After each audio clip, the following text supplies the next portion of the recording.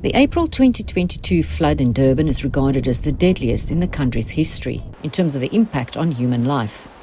It followed 2 days of persistent heavy rainfall on the 11th and 12th of April that year, which led to 544 deaths, displaced more than 40,000 people, destroyed infrastructure, and cost more than 50 billion rand. Some weather stations recorded 300 millimeters of rain in just 24 hours, while Durban's average rainfall for April is only 90 millimeters. The researchers developed a kilometer-scale attribution simulation model and compared today's warmer world with the pre-industrial cooler world of the late 1970s. And what we have found is that climate change has indeed made the Durban floods much worse than they were supposed to be. So rainfall during these 2 days were about 40% up to 107% higher than what it was supposed to be. He says while other reports noted that extreme weather events can become more frequent and more intense due to climate change, these findings suggest a pronounced role of climate change in making the rainfall event in April 2022 more intense. Engelbrecht says climate change is increasing flood risk along South Africa's east coast, particularly in KwaZulu-Natal and in the northern part of the Eastern Cape. According to the study, the event was driven by 3 key factors, namely a warmer atmosphere, which holds more moisture when fueled by greenhouse gases, a warmer Gallus current, which increased ocean evaporation and fed moisture into coastal storms, and changes in wind patterns, which funneled more moist air into KwaZulu-Natal. Engelbrecht says South Africa should have been better prepared for the possibility of a mega flood in Durban. We need to become much better in South Africa in terms of evacuating people out of the path of harm.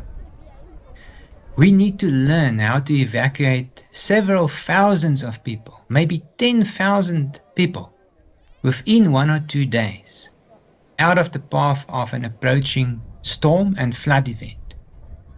Now, our neighboring country, Mozambique, is managing this quite often, that they can evacuate up to 50,000 people out of the path of an approaching tropical cyclone. And so we say we need good early warning systems to give us an early anticipation of an upcoming flood event. And then we need to have mechanisms in place, including good disaster management interactions and trust of the communities in disaster management. He says if attribution science can show that a flood was made significantly worse by climate change, this can help developing countries receive assistance to rebuild and adapt. However, he says the world needs the leadership of the USA and China, who together represent 40% of the world's emissions.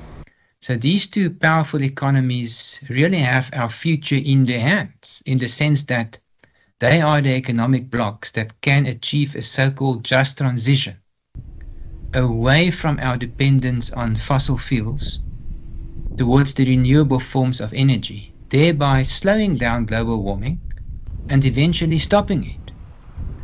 But for as long as the United States and China remain heavily invested in fossil fuels as a key source of the energy mix, global warming is going to continue.